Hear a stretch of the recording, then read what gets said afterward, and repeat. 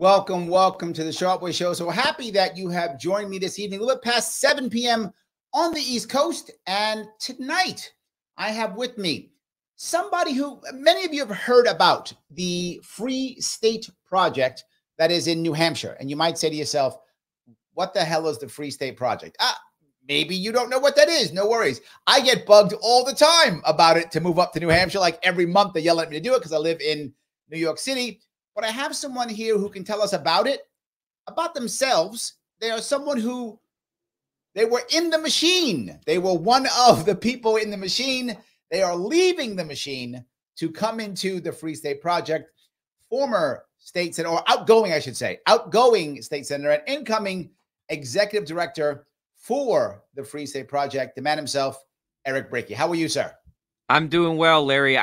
For folks who are watching or folks who are listening, I'm dressed pretty sharp. I'm in a suit and tie. I figure I need to be dressed sharp for the Sharpe Way podcast. So anyway, it's a pleasure to be with you. I think you were just trying to make me look bad because you knew I'd be in a hoodie. So you were like, I'm going to make this guy look bad. And you kind of did, but that's fine. Well, actually, I was, it's been a day. I was actually just in the Maine State Senate today, and I haven't had a chance to change clothes. I'm usually dressed a little bit more casual. Try not to look so stuffy, but anyway, all right. Pleasure to be with you, Larry. I don't believe you, but that's okay. I'm teasing. If you want to follow the good senator, you can follow him on Twitter at Senator Brakey on Twitter. And if you're listening, Brakey. That's the cool way of spelling it. You can also head over to a YouTube page or to the Facebook page, and the details of what he's doing, particularly at the Free State Project, are there. So I have to ask you something. You are leaving government and moving into the Free State Project, basically a nonprofit, basically. Why are you doing that and not, running for something else, running for governor or running for Congress or running for Senate or whatever? We could use someone like you running for president right now. So, I mean, something like that. What made you do this and not stay in the machine? Well, a lot of people have been asking me that question. It certainly, I teased it late last year. I put out on social media, I've got an announcements to make about my plans for 2024, and everyone speculating like, oh, is he announcing another run for the Maine State Senate? Is he announcing that he's getting started on a campaign for governor? Because certainly I've run for statewide office before. I ran for the U.S. Senate in 2018. I ran for Congress at one point. Really, I decided to take a different turn. I've been on the ballot and in various stages of in and out of elected office for a decade now, following my work on the Ron Paul campaign in 2012. Right. And for me, it's a few things. Part of it, I feel like if you love liberty and you are in this inside political game in elected office and the legislature and all that, it starts to eat away at your soul. Got it. That's why. Okay. This is a place for people who love power, and those of us who love liberty, we're always fighting our instincts to want to run for the hills, and instead we run for office. And I'm proud of the work that I've done there, but I've been training up other people to pass the torch to. And for me, as proud as I am of the work that I've gotten done in Maine, passing a lot of great policies, constitutional carry, working on medical cannabis, defending privacy rights and civil liberties, and many things. I'm proud of a lot of the work that's been done. It's been hard to see my own state that I love, like so many states around the country, drifting in the wrong direction, sliding towards tyranny. Okay, I live in New York. I don't want to hear you complain. Well, and that's the question I want to ask you, Larry, right? Right. There was just a report that came out, freedom in the 50 states. Now, the state of Maine was not ranked very well. We were ranked number 43. New Hampshire was ranked number 1. And of course, where was the Empire State? Where was New York 50, State? baby. Number 50. So number 1. Yes, we are the least free state in the union. Take that, California. Number 1 for tyranny. By the way, 6 years running. 6 years in a row. New York State, the least free state in the union. No one is more tyrannical than we are, goddammit. That is it. Number 1. So actually, New York is #1 on my list of places where we want to recruit Liberty people from to come and move to New I Hampshire. know. You're not that far away, Larry. What's keeping you there? You should come join us, and you should bring the Statue of Liberty with you. She would feel much more at home sitting outside of Portsmouth than sitting outside New York City. You are not wrong, and people bug me literally every month. Somebody bugs me to show up. Literally every month somebody does. Someone's like, hey, you coming up to New Hampshire? All the time. I'll tell you why I stay. There's a couple reasons why I stay. Number one is this is my city and my state, and I'm born here. I'm raised here. I do love this place, even though it drives me crazy. I do feel comfortable here, even though it does drive me. It is the devil that I know. But more importantly, this is the front line, right? This is the front line. If we hold them here, we hold them everywhere. If we hold them here, this doesn't get to. We don't need a Liberty Homeland if I can hold them here, right? And I'm trying to hold them here. And damn it, I'm losing. But I am a Marine, so I keep fighting until I fight until I no longer have the means to resist.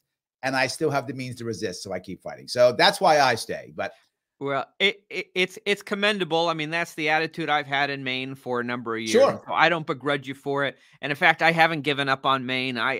I'm not leaving without having trained up a lot of people who can take my place. Sure. And in the long run, I know the Libertarian Party in Maine, by the way. Libertarian Party in Maine is trying its damnedest to keep moving forward. I think that's absolutely true. I think you do have a liberty movement in Maine. Oh, yeah. Much better than New York's liberty movement. Our movement is broken. It's broken, but yours is still moving. Yes. Despite kind of Democrats dominating the state of Maine right now, there is a really strong libertarian streak in Maine. And I've worked with so many great people in the Maine liberty movement over the last 10 years. And with the Libertarian Party of Maine, I'm actually, while I'm a registered Republican and I run as a Republican, I'm also a member of the Maine Libertarian Party, because you can be I forget how they classify it, like can be like a lesser member. Right. I signed the pledge, non-aggression principle and all of that. And I worked with them to increase ballot access opportunities. Let me walk down that road if I could. What a lot of people fight about, and I'll tell you where I stand and then others. I recognize that the Liberty movement is not the Libertarian Party. I get that, right? The Libertarian Party is a piece of the Liberty movement, right? The Liberty movement's a big piece. The party's one of them.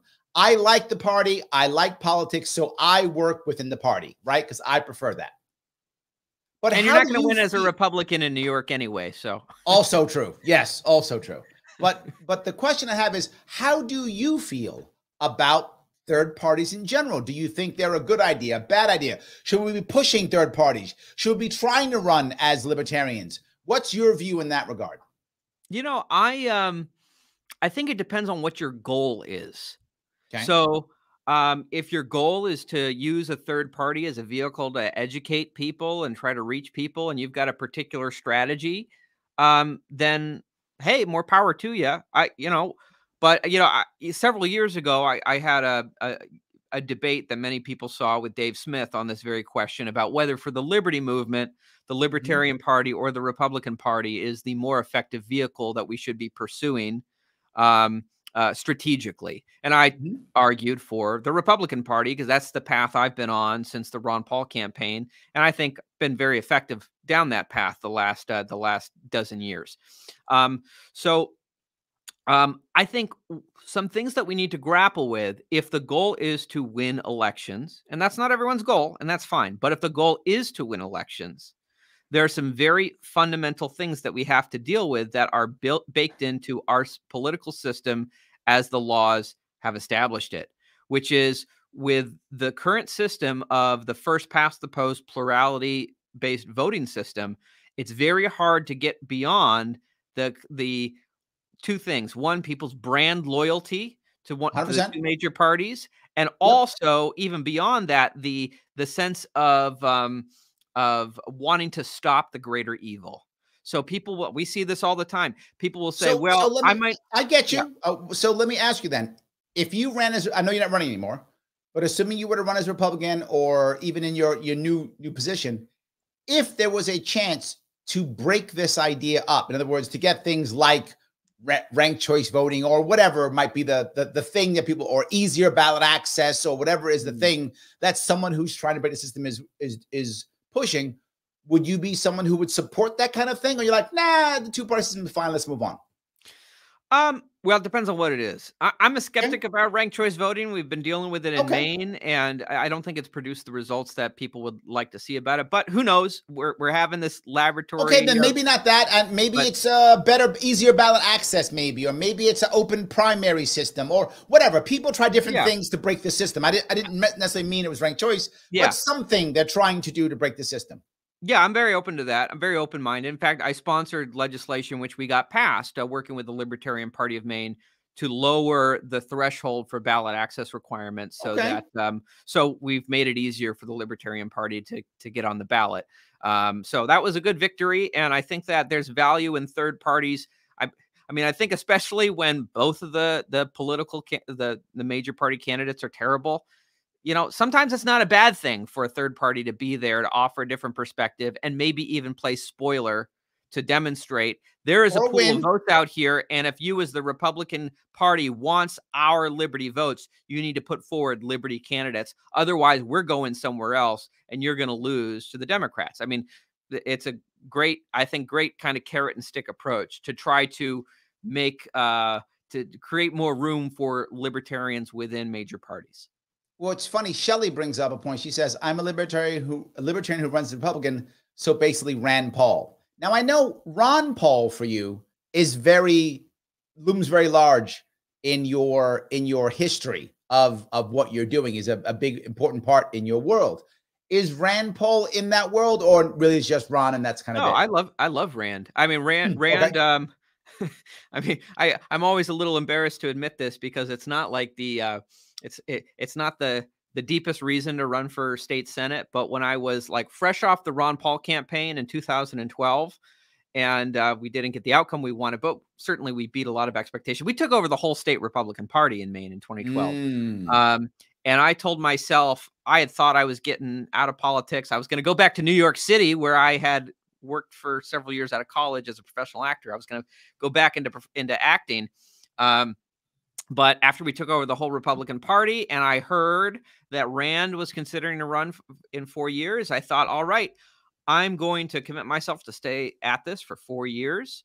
And I'm going to try to help Rand Paul become president of the United States. And you know what? I bet I would be more effective helping Rand Paul become president if, instead of just being some activist, if I was a state senator. So I ran for state Senate and won, and took out a Democrat incumbent, and the rest is, I suppose, the rest is history. There we go. So let's move off of you into the Free State Project. And I have a comment here. You asked a very important question. This is Mike. Mike Voss says, so I'm interested in hearing exactly what a Liberty Homeland is. How is that different than just following the Constitution? And I think a lot of people, I mean, and there is a difference, obviously, but I think a lot of people feel like if you're Liberty, you're basically a constitutionalist. But I don't think that's always true. I think it's a good place to go. I think it is. I'm not sure it's always true. Where do you stand on this? Is Mike off on this? What's going on here? Well, I think the Constitution is a great start. If we could get back to the Constitution, that would be like a dramatic improvement on where we are today. So certainly, I mean, I advocate for following the Constitution and the principles enshrined within it, though I think that the Declaration of Independence is a bit more of a philosophical document than the Constitution is. Constitution is a decent framework for government, as at least compared to all the others that are out there. But what is a Liberty Homeland? So I think to answer that question, we need to back up about the purpose of the Free State Project, right? The Free State Project is a mass migration movement. It is a recognition that as libertarians, there are millions of us scattered across America. But even though there are millions of us, we are scattered. We are a diaspora. We are within our communities across the country. We may be, 1 to 5%. And so we are easily ignored in both the culture and the politics around the country. So we can try to succeed one of two ways. We can try to persuade majorities of people to change their minds and to embrace liberty and reject socialism and reject tyranny.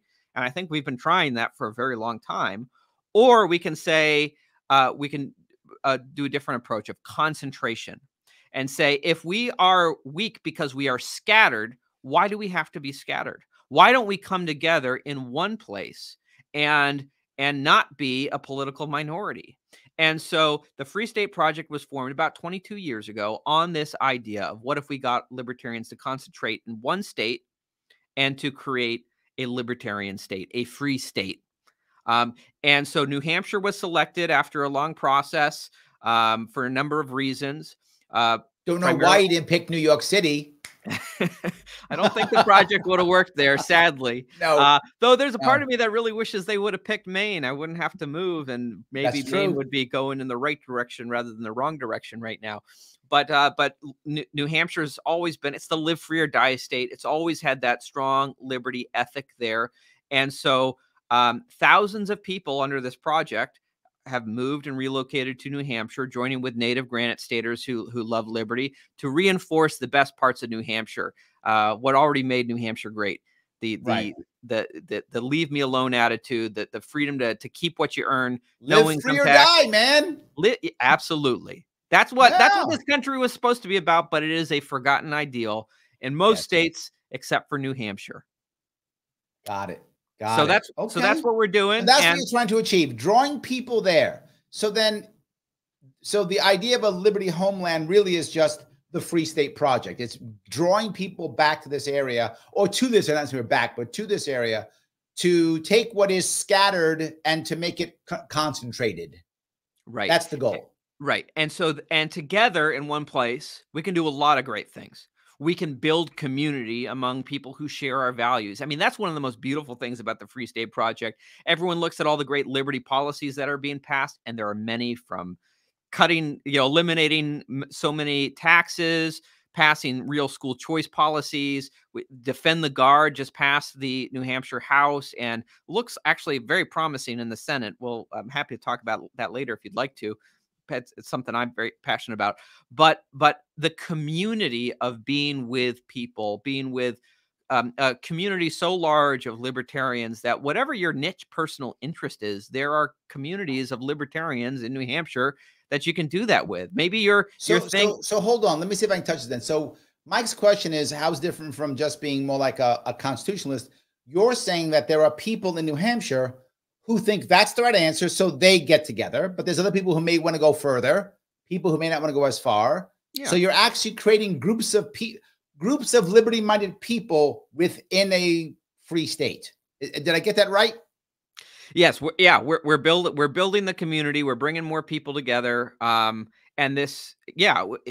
We are building this Liberty Homeland by getting libertarians here and letting people be free to pursue liberty projects as they see fit. Some people are going off and they're starting homeschool co-ops and helping people kind of teach their kids. Some people are running for the state legislature. We have many free staters who are elected to the state legislature. About a quarter of the New Hampshire House of Representatives are people who are philosophically libertarians, which I don't think you see that in that number and that percentage anywhere else in the country.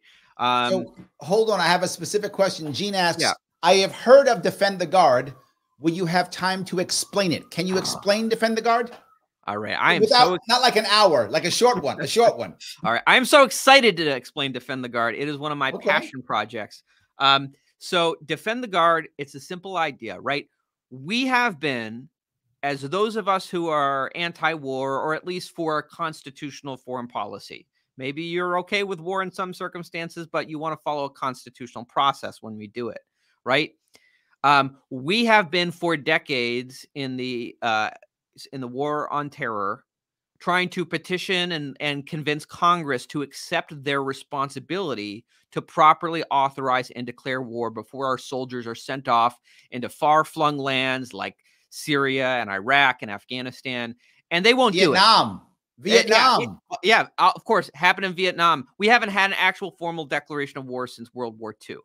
1943. Right. So you would think we've just had a half century of peace, but far from it. Far from it. And so Congress won't accept that responsibility because they like the status quo where they get to get all the money from the military industrial Right. complex for their campaigns, and they never have to go on record voting for the wars and explaining themselves to their constituents who might hold them accountable. And so we just have this, the war machine is on autopilot. Well, defend the guard is a way to abandon the idea that we're going to convince Congress to do the right thing on their own just by asking nicely, and to say, look, our state National Guards in the 50 states account for about half of Yep. Troops on the ground in these conflicts. Yep. And I literally, when I was in the Marine Corps, this is what drove me crazy. Yeah. I was in the Marine Corps. I was an active duty Marine stationed in Virginia, and they made me platoon sergeant to train reservists to send them off to fight in in Iraq. Yeah. I was the active duty guy, and I'm sending reservists who have jobs over there. I'm sending the guard over there. I'm like, hey, we're active duty. No, we were training reservists and sending them over. And they're supposed to be here for emergencies that arise domestically. Correct. Right. And instead they're over, and they've been over in Iraq, over in Syria. And you look at Syria, for example, right? The Constitution says there are 3 conditions under which the militia, the National Guard, can be mobilized by Congress: to suppress insurrection, to repel invasion, or to enforce the laws of the Union. And so you take Syria for an example. Are we suppressing an insurrection? No, we're fomenting an insurrection. That was the whole purpose in Syria, to try to overthrow the Assad regime. Are we repelling an invasion? Well, there's an invasion that happened, but we aren't repelling it. We are the invasion. And are we enforcing the laws of the Union? Well, there's no declaration of war, and there's not even a congressional AUMF. So there is no way you can say that there is a law of the Union being enforced. So therefore, it's illegal. And the states, therefore, have the authority to say, the New Hampshire National Guard, the Maine National Guard, the New York National Guard, we withdraw our consent for our National Guardsmen to be deployed into these foreign overseas combat zones. And we're calling them home. So the states can do this. And what's exciting is there's a lot of momentum growing around this. The New Hampshire House has passed it. It's going on to the Senate. The Idaho Senate just passed it. It's going on to their House. The Arizona Senate just passed it. It's going on to their House. In fact, in Texas, it was on the ballot for Texas Republican primary voters. Over 80% of Texas Republicans voted yes to tell the legislature they want defend the guard. So this is something that we can do on the state level. It is the Achilles heel of the war machine. Yeah, Jean says she asked because her middle son was a reservist who went to Iraq. So she understands. So that's why she asked, I'm sure. Yes. Yeah. Shelley says Congress should be impeached for failure to perform their duties as outlined in the Constitution because they vote to fund the wars that they haven't signed into existence. Look at that. Yeah. Well, we have an opportunity to impeach them every 2 years, and we don't do it. I don't know why. We don't. We do not at all. Rasputin Jesus says, does the Libertarian Party have utility with free staters largely running in the GOP? Maybe run LP candidates against neocons until they're replaced by free staters. I actually don't know. I know that back and forth Libertarian Party goes back and forth depending upon the state. Do you know what kind of relationship the Libertarian Party has with free staters in New Hampshire? Is it an obvious relationship? Is it positive, negative, neutral? Do you know? Yeah, we're all one big community. And I think that, okay. Yeah, I mean, I have great relationships. Well, I'm still getting my feet wet in New Hampshire politics. I'm getting to know a lot of new people, but you know, I know folks at the New Hampshire Libertarian Party and have good relationships with them. And I think that they, and I will say, I think this is one of the things I appreciate. I think about a lot of the Mises Caucus folks who came into the Libertarian Party is one thing I've appreciated in talking with not just folks in New Hampshire, but across the country is I think a recognition that the liberty movement is bigger than just the Libertarian Party, right? That the Libertarian Party should be a tool for the liberty movement, but that we should not fall victim to becoming partisans for a political party in the same way that Republicans and Democrats do. That we are here to serve higher ideals. That we're here to serve the advance of liberty, and where the Libertarian Party can be an effective tool, like running as a third candidate against a neoconservative and kind of getting them out and you know, that's certainly valuable. But I do not see, at least in New Hampshire, I think there's a recognition that there doesn't need to be an adversarial relationship between LP members and Liberty Republicans. In fact, we are trying to achieve the same thing, and we can work together. I have not, excuse me, seen that in New York State at all. I have seen New York State Republicans support Democrats far more than Libertarians. The people who sued me off the ballot in New York State were Republicans. Democrats didn't care. The Republicans sued me off the ballot. So it doesn't surprise me. Right. When of course, I want to distinguish between Republicans and Liberty Republicans, right? Sure. And certainly, I can see why Republicans, if they think they got a shot at it, might be threatened by someone like you, who, you know, why would you vote for the Republican candidate who's just got a little bit of Liberty flavor when you can have the real sizzle and steak and Larry Sharpe? I got a lot of sizzle. It's true, a lot of sizzle. So yes, I appreciate that. But let me ask, I think maybe a more. Hold on, before I go there, let me talk to my audience real fast, guys. If you like this show, do me a favor, like this right now. I have to get past Al Gore rhythm. I have to get past it. So please click the like button. It does matter. To the best of your ability, do so. Also, if you're watching this on Twitter or X, retweet this or re-exit or whatever they call it. Redo it, whatever the thing is. If you want your chat to go to the front, super chat me on Larry Sharpe YouTube. That's how we make some cash here. I appreciate that. You can also become a member if you really do love me. And I know some of you say you do, but now do you? You can easily become a member. Just click join, $49 per month. You can put some more cash into this pocket so I can stop doing so much damn work during the day and spend more time doing this, which is I know you all love. That's very helpful if you can. But no matter what, click that like button. It does matter. And please follow the good soon-to-be ex-senator, soon-to-be executive director, Mr. Brakey here at Senator Brakey on Twitter. Or also you can follow the Free State Project at Free State NH on Twitter too. If you like, either one of those is fine. So either one you can do. But something else, tell me, Eric, you have a podcast also. Tell me about that real fast. Yeah, it's a once-a-week show. It's called The Porcupine Report. Report on news going on in New Hampshire and do some great interviews. In fact, we just, at the moment that we are recording now, the weekly episode, it comes out Wednesdays at 7. So it's actually running concurrently with this podcast right now. Sorry to compete with you in the same time slot, Larry. No worries, but mine is live. So yeah, yours is live. Mine is pre-recorded. But after you've watched this wonderful podcast with me and Larry Sharpe, if you aren't sick of me yet, you can go and check out the Porcupine Report, which it streams on the Free State Project Facebook and X page and YouTube. And you can also find it on all your favorite podcasting apps, Apple, Spotify, and all that. So in fact, the episode we're releasing tonight, we're talking about Defend the Guard. So to your audience Gene, member, this is for you. For you, Gene. You can go. We had a great hour-long conversation with the state director, the New Hampshire State Director of Bring Our Troops Home, who is working on Defend the Guard. We talked about that, so you can check it out. There we go. Bradley says, I love you, Larry, but I don't have any money. Hire me, and I'll give you some of it back. Now I got to hire you too? Okay, so now everyone else has to give me more money so I can hire Bradley. But Come on, Bradley. We see that photo of you with your dog. You must be paying for dog food somehow. Does your dog really need to eat all that much? Throw some of those bucks to Larry. But here's what you can do, Bradley. You can still click the like button. That's free. You can still comment. That's free. You can still share. That's free. Absolutely. Pete Clark says it. Like, comment, share. He is correct. Absolutely. The Great Babe, also a New Yorker, by the way, says, I've been watching the great work of the Free State Project for a bit and would leverage their community and services if we go to New Hampshire instead of PA. Sorry, Larry, can't stay in New York any longer. I'm losing my people to you. Look what you're doing. You're taking my people, Eric. You're taking them. But to be forward. We're going to keep taking them until you come and join us, Larry. Then they'll be your people again. You just take them away, and then eventually I'll come back and I'll reunite my people again. But yes. But no, a lot of people leaving New York, many of them, by the way, follow his example, and they go to Pennsylvania. It's a common thing. Obviously, we go to Florida like there's no tomorrow. That's a common. New Yorkers always go to Florida. That's common.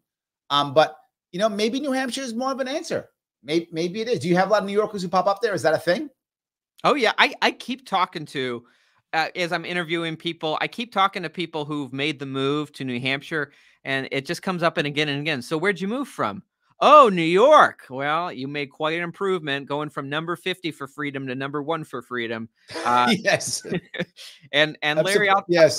I'll tell you, you know, 10 years ago, if you asked me if I was going to make the move, I was saying, you know, there's no way I'm in it for, you know, I'm in Maine until the bitter end. And you know what?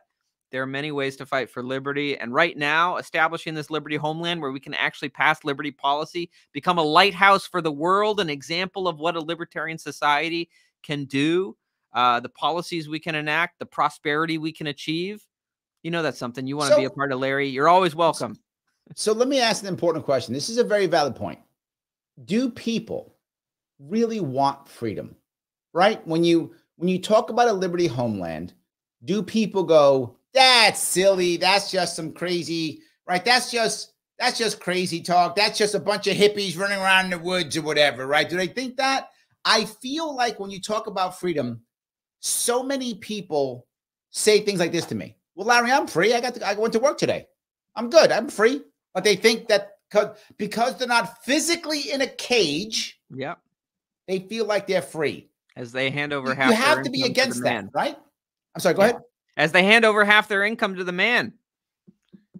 Yeah. So it is an interesting question. And my answer is some people want freedom. Some people don't. And at a certain point in time, the people who don't want freedom, that's fine. There are 49 states they can live in, right?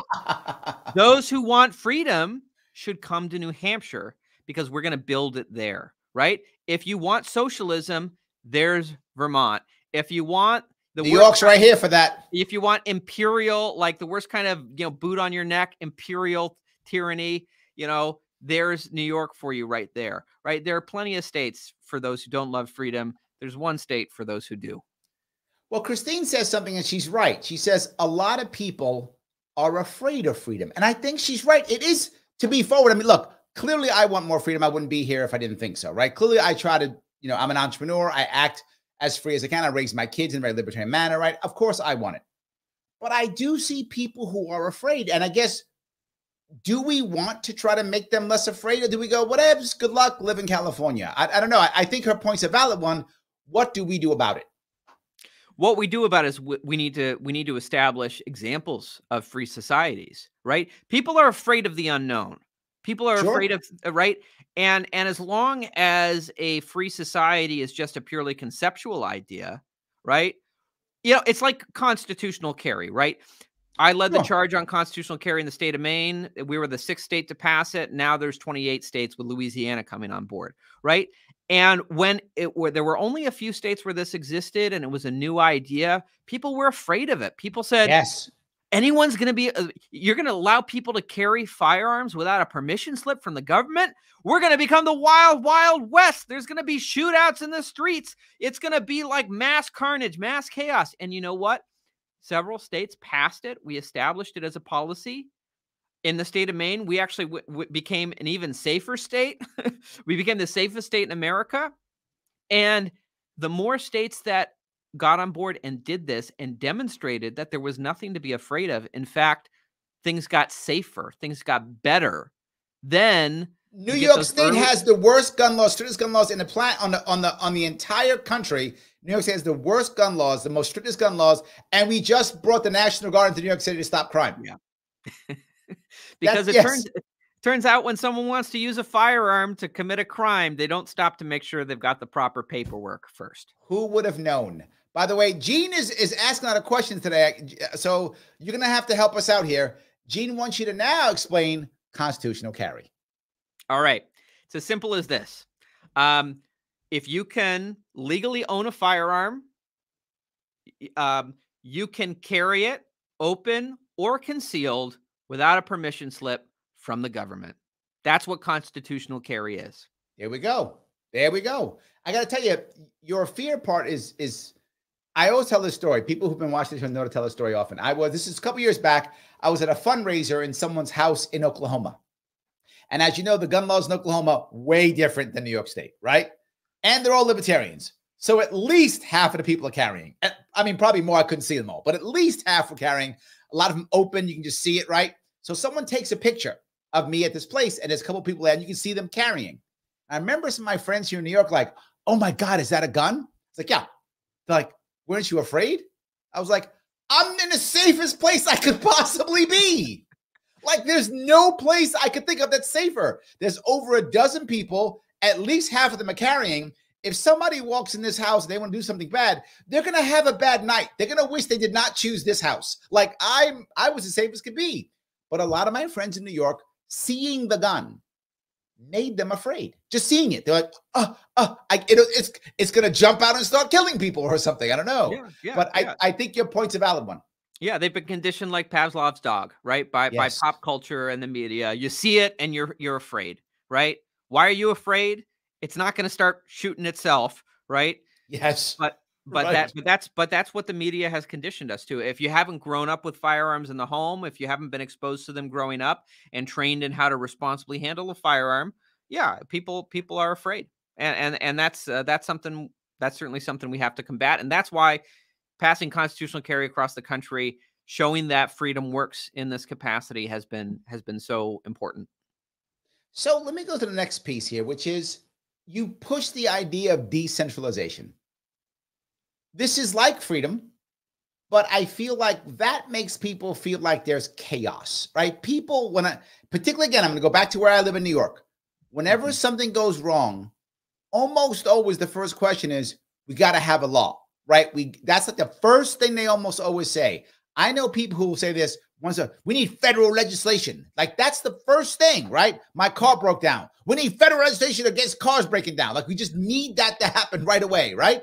It's the first thing people think of is when things go wrong, I need control. Someone has to control. Someone's got to control. And decentralization feels scary. Like, no, that's the wrong way. Now there'll be more chaos. When you hear that, do you just want your head to explode?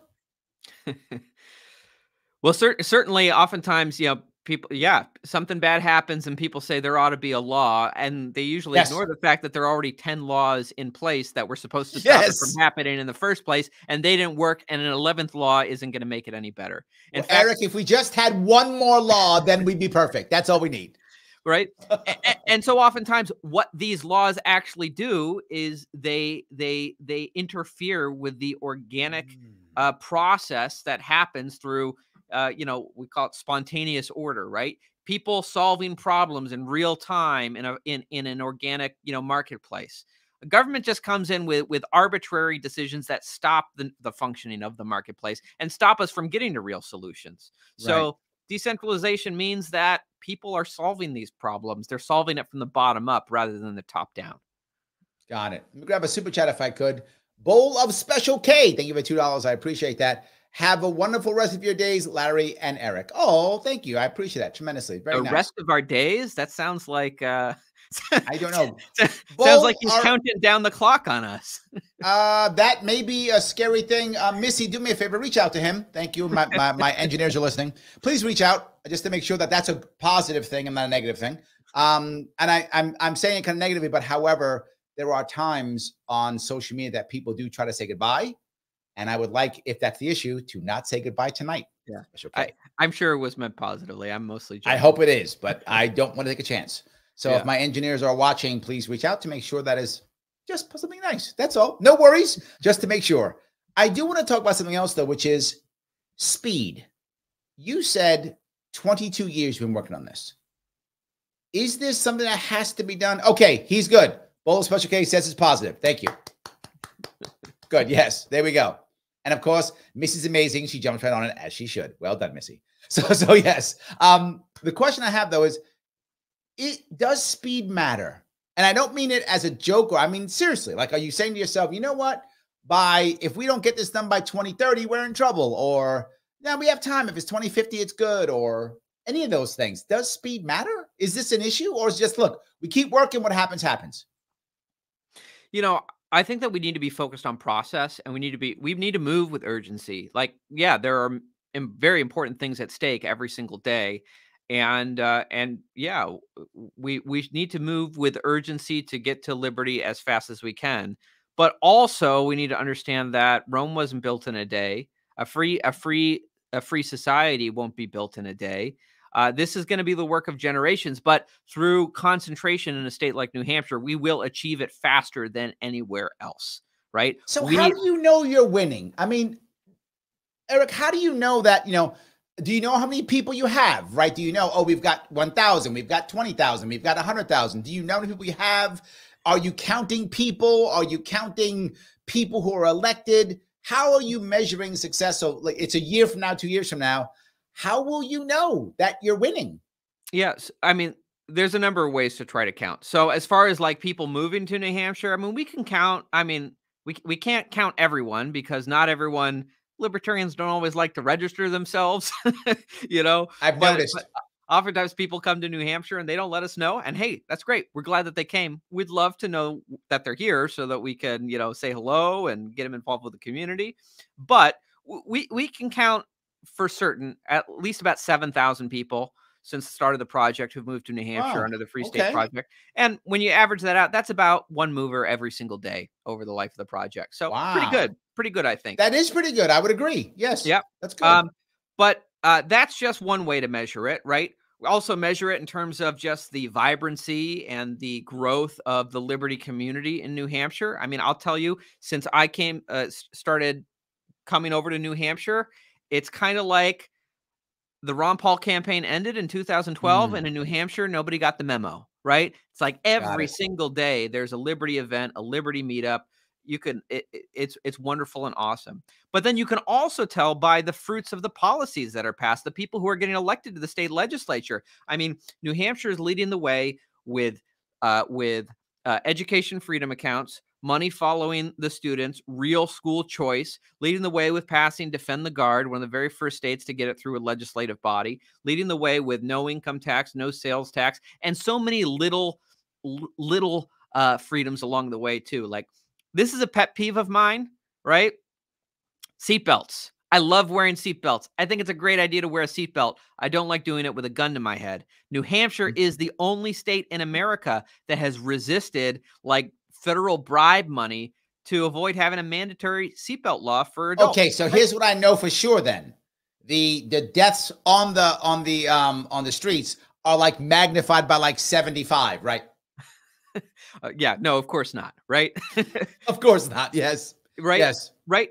And you should wear a seatbelt. I think probably you should for your own sake and the sake of your family. But like, should you do it under threat of violence from the state? I say not. And even in those, it's a small thing in the grand scheme of things. But it is a symptom of something that is going right in New Hampshire, which is the only state that has said no time and time again.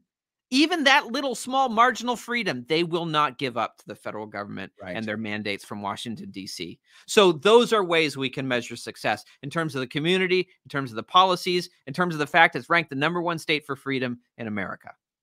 Well, the funny thing is you're basically talking about culture, and James brings this up. James says, speed is the last thing I can think about when dealing with a culture that has been against you for centuries. It takes a lot of time for change to occur. And when you think about what James is saying, I agree. So looking at that, I think you've come farther. And my gut says it's a snowball, meaning that because people won't allow this type of law, they also won't allow others. And eventually, when you have the newer law or the repealing of a law, you're more apt to say yes. I think New York's the opposite. And I think that shocked me the most. That I really was surprised. And I shouldn't have been, but I guess because I'm a New Yorker and I wanted to believe that we were better than this, I just didn't want to believe it. I did not imagine how quickly New York would just acquiesce to lockdowns. Yeah. Again, looking back now, I should have known it. But, I'm a proud New Yorker. I didn't want to see it. I didn't want to believe it. We were the people who like, go to hell, where you? I'm walking here, right? That's us. We're not going to put up with this stuff. Oh my God, was I wrong? And I think that never sleeps went silent. Yes.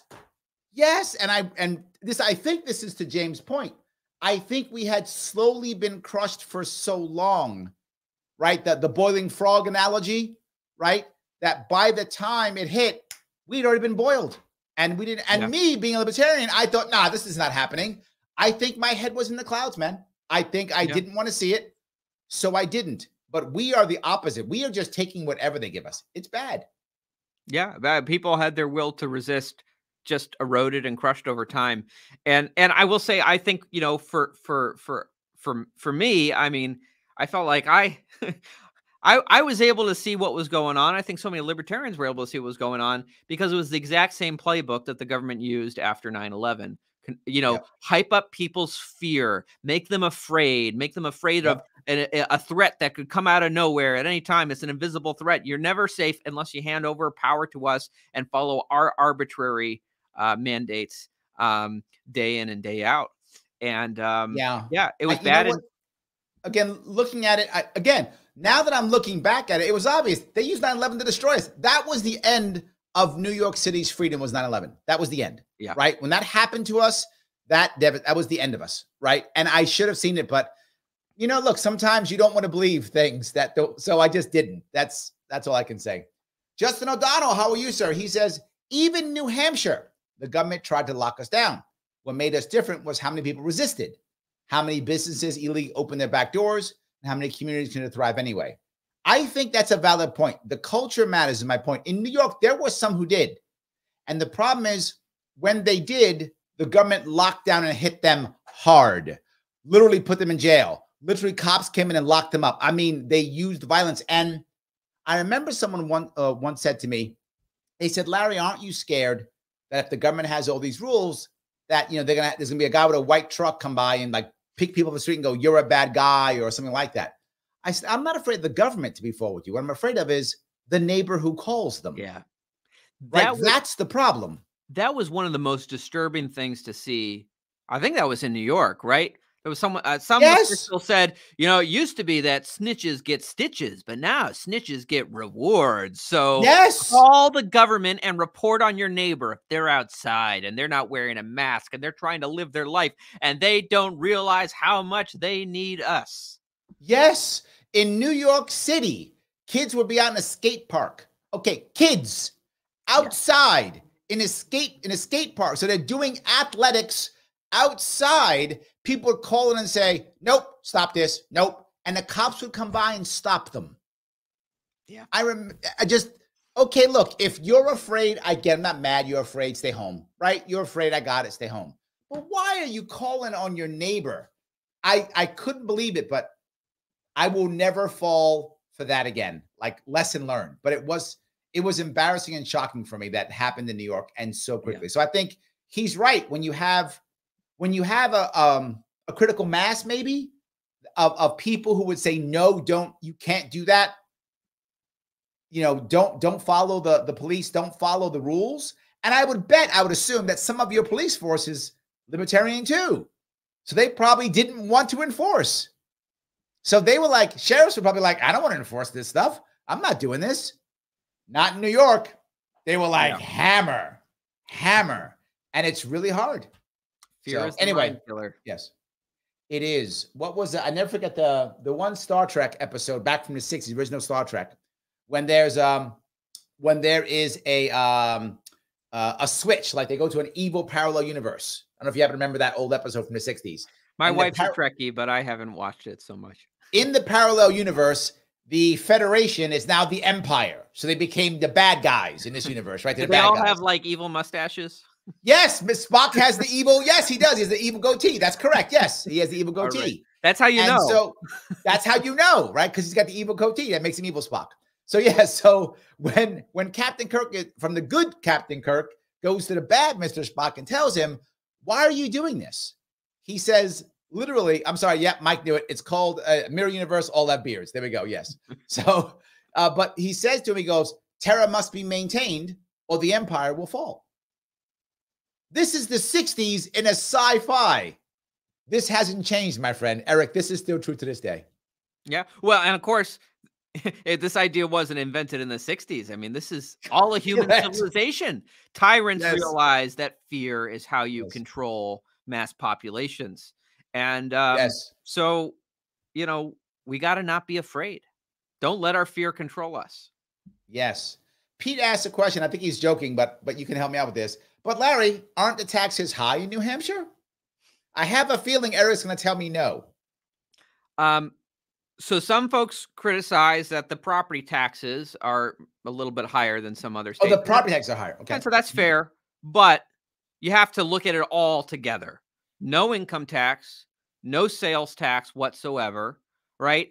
And so, yeah, there are the property taxes. And now, but here's the great thing. Rather than death by a million cuts, where the government is just getting you here and getting you there and just nickel and diming you everywhere, there's a million different taxes and you can't follow all of them.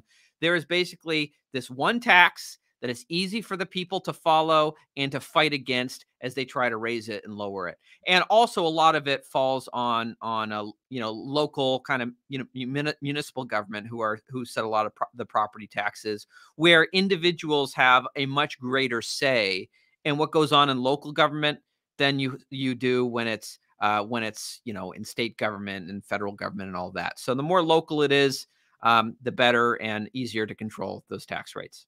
Well, the Free State Project, I think, would agree with you. As they say, we actually have the second lowest overall tax burden. And when our only tax is that property tax, it means more of your dollars stay local. So I think they're a little bit biased, I think, but I get what they're saying. Thank you, whoever is operating the Free State Project account right now. Thanks for the backup. I appreciate it. They got your back for sure. So before I wrap this up, Eric, am I missing something? Something that we should have talked about that I didn't, something that I missed? Well, I just want to promote two big events that are coming up, right? Please. So not this weekend, but next weekend in Nashua, New Hampshire. So not too far away from you, Larry. I hope that you'll consider coming and joining us. We have from Friday, March 15th to Sunday, March 17th, the New Hampshire Liberty Forum. We're going to have many great speakers, including our top 3 keynote speakers.